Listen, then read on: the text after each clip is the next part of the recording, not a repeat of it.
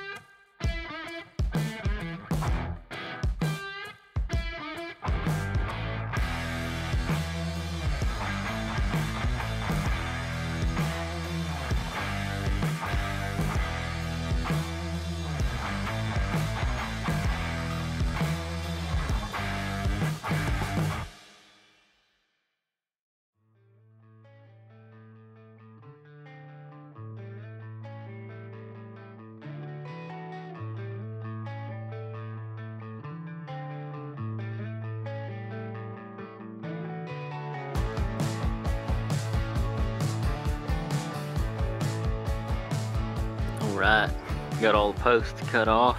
Now I have been over here most of the afternoon cutting the rails. Me and Mitchell took measurements of all the situations. We are actually cutting holes in the pipe. That's what Mitchell's doing right now. He's laid it all out and now he's going through and cutting all of the posts with handy dandy circle burner, which is what this job is. If you've seen last week's video, I use this to cut that big lid out. If you haven't, you can go check out that video. We will put a link in the description. But yeah, this handy dandy thing goes on a straight torch, popping holes in the 4-inch post. That kind of thing works whenever you've got bigger posts and new pipe. From the little I've done, asking other guys that have had way more experience building fence, I don't know which is faster, but this is definitely cleaner and less work when it comes to the saddling situation. But I don't know, it worked good on a fence that Mitchell and I worked on last year, so that's why he's doing it here. So and you can kind of streamline things like this. We got to talking, we could actually cut some of these rails that I'm doing now in a shop. You know, once you get all your posts set, you pull all your measurements, because they go inside the uprights, you know, roughly an inch on each side. So you could always, you know, if you're planning this job ahead of time, you could actually streamline this type of thing. So anyway, there's options, there's different ways of doing it, but this is the way we're doing it, and that's what I've been doing. Got my old Evolution chop saw. I've actually got a new one at the shop that Evolution sent me to try out. It's just a newer model. This one's 8 or 10 years old now, but it's been good. Wouldn't say it's the best saw in the world, but it is a very good chop saw. You can see I got a blade over there. It's a cold cutting blade, and I like it way more. It's way more accurate, less burr compared to like the abrasive blade, because that's all I'd ever heard of until I worked on drilling rigs 8 or 10 years ago, and that's whenever the guys I worked with had the Evolution brand. That's the only reason I bought the Evolution, but it's a fair saw, I would say. You know, it does good. Anyway, it is about time to go to the house. We'll be back tomorrow to rock and roll some more.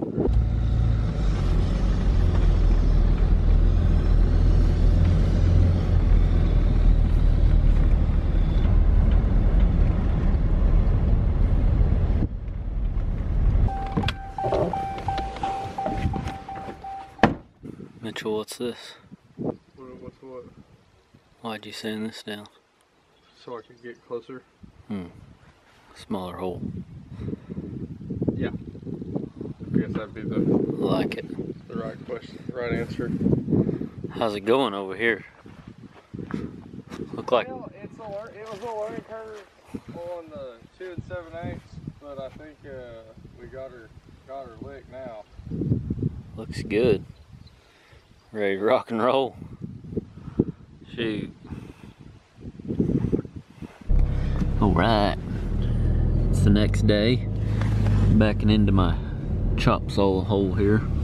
Keep on cutting some rails to length. Pull my situation across here because it is hot in Oklahoma. Got much better, much better. First things first, got to put a new blade on the old chop saw. I tried Mitchell's Makita blade yesterday and I really liked it. The Evolution blade is good, but Makita's just made a little different, and I thought I was going to get a hold of a Makita this morning, but the place that I called didn't have it, so I'm trying out this. It's a cheaper, I don't know what brand, but this thing, and I don't know, I'm not expecting much out of it, but it'll work for today. I did get an Evolution blade as a backup because I still have quite a bit of these to cut. So that is what I've been doing this morning. The only reason I'm wearing a hard hat is literally for protection from the sun. Burnt my face yesterday. Burnt my whole face yesterday. This brand is coming back to me. I've used this brand of blade years ago. Don't remember how I liked it. We will find out.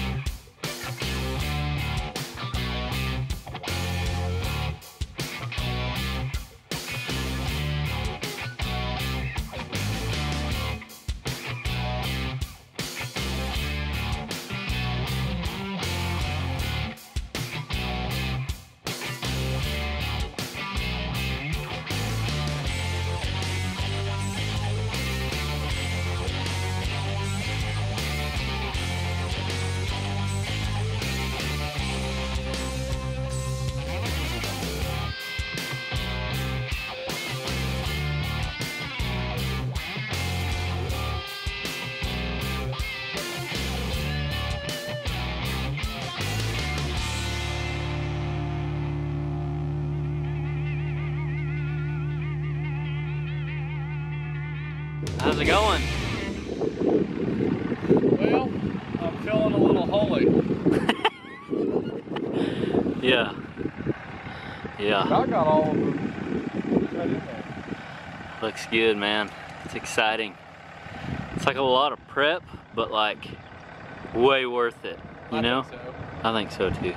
I really think if there's probably a number, but probably something like, I bet you there's like anything after like 40 or 50 feet, I'm pretty confident this is faster than coping because you need the quantity to justify doing it this way. Sure, yep. And like we talked about, new pipe and bigger pipe.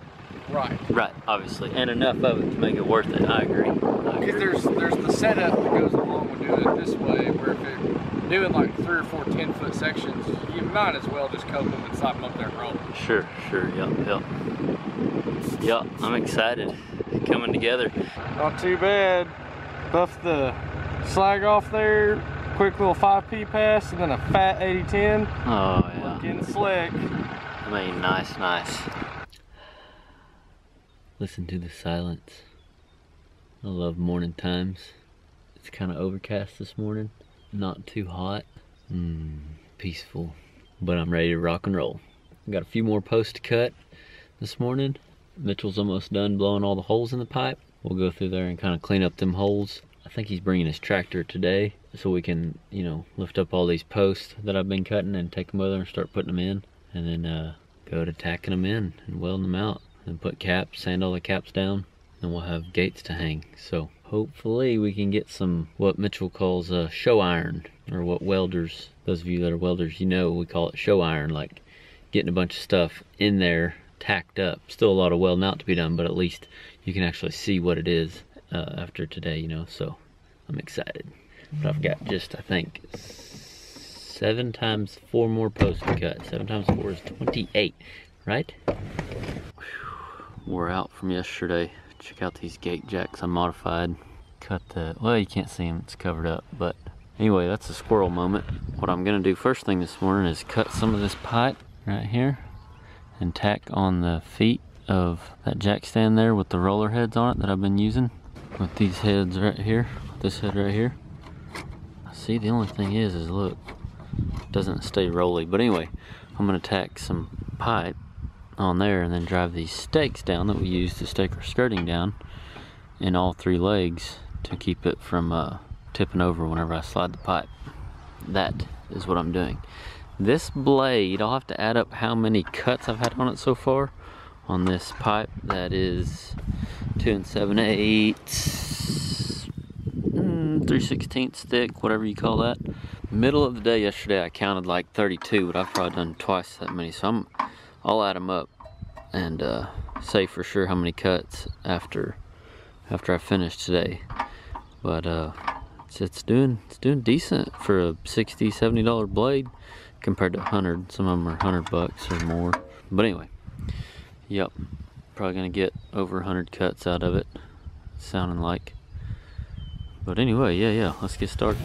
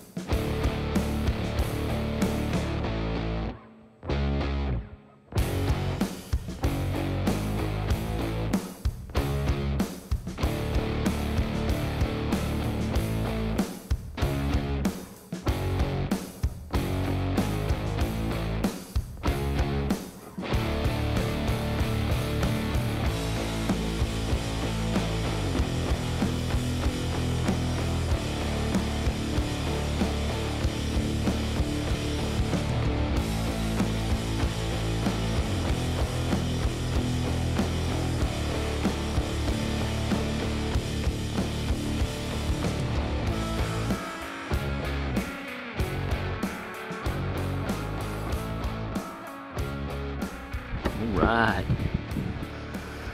all done. Got all our posts cut.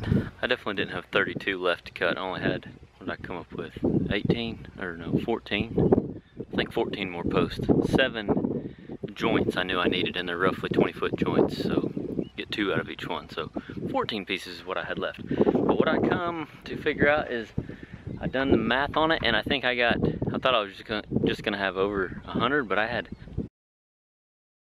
cuts on this blade, roughly -5, give or take, because some joints are shorter, you can see around the driveway, and I got 3 or 4 out of 1 joint. Anyway, now I'm gonna go over here and clean up these holes, I guess.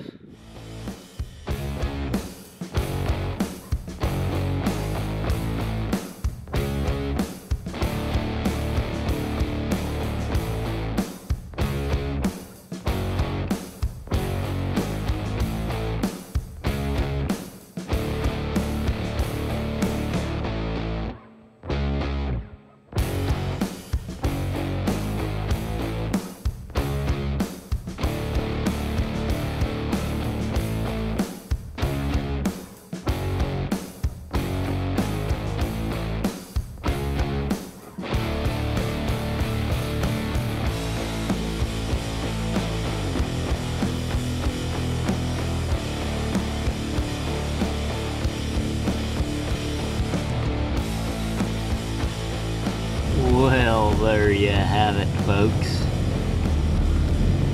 One neat fence, I tell ya. I daggum tell ya.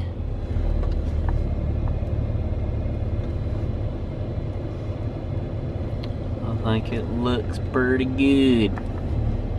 Yeah, I'm pretty pleased with it. Mitchell and my brother-in-law built a fence like this last year. Well, it was one I helped weld on, but I don't think I made a video of it. But it was 4-inch posts like this and 2 3/8 cross members, still 4 rail. And they done that method where they blew the holes in the pipe, and they really liked it, but it was a whole bunch of it. It was more than this. This is about 350 foot roughly, and the stuff they done was just under 2,000 feet, I think. But anyway, and Mitch really liked the way it turned out. That's why we done it here. And what I like about it, it's way different than like what I was used to, or what I am used to, or whatever. What I done in high school and like before I started pipelining. You know, I worked for a bunch of farmers and worked for a guy that, you know, built fence by the foot, but he done a bunch of feedlots, and you know, speed is everything, right? And I mean, there's more than one way to skin a cat, like I say all the time, but like, I really like this way as far as the, like, we spent what is today? Let's see, I think I've been here for 3, so I spent roughly 2 days, you know, cutting pipe for 350 foot. Well, no, I cut the tops off and I cut pipe, which cutting tops off only took like an hour and a half off of like 44, 45 posts. But anyway, a day or two cutting pipe, the cross members, and then Mitchell like a day or something, day and a half cutting all the holes. So like, you got all that prep, but then all of a sudden to have it all in there, like the fence is up. It still needs, you know, welded out, so we're still gonna have a lot of time in it to finish it and put all the caps on and stuff. But as far as like getting it all done, it's real, I like it because you can streamline it, and it seems easier, I guess. I don't know, I really like it. But like I've said before, you definitely can't do that on every fence, because only if the posts are bigger and it's new pipe. I mean, I'm sure you could do it on older pipe, but you might run into more issues if it's old oil filled pipe and stuff, where you know, you don't know what's inside of it, or it doesn't cut as good. You might run into more trouble than you bargained for trying to do it that way. And once you cut the hole in the pipe, that's it. You know what I mean? Like, you can put it back, but it's not going to be the same. It's going to take a lot more time to fix it. So anyway, pretty much to sum it up, like I've said before, everything is situation dependent and how much experience a guy has whenever he's doing a project. I really like this way. I think it's neat. I think it's, and I don't mean neat as in like cool, I mean like neatly done. You know, everything's based off of a jig, more or less, you know. Still got to be skilled, you know, to run a circle burner and to do everything, to have the patience, you know, it takes patience to do it this way, but, and cleaning everything up before you do it, I mean, it just is real nice. I like this method, I really do. My advice for this week is every project is situation dependent. That's why it's so important to stay open to learning, you know, learn something every day. But anyway, thank y'all for watching. We'll see y'all next Friday, and remember, learn something every day.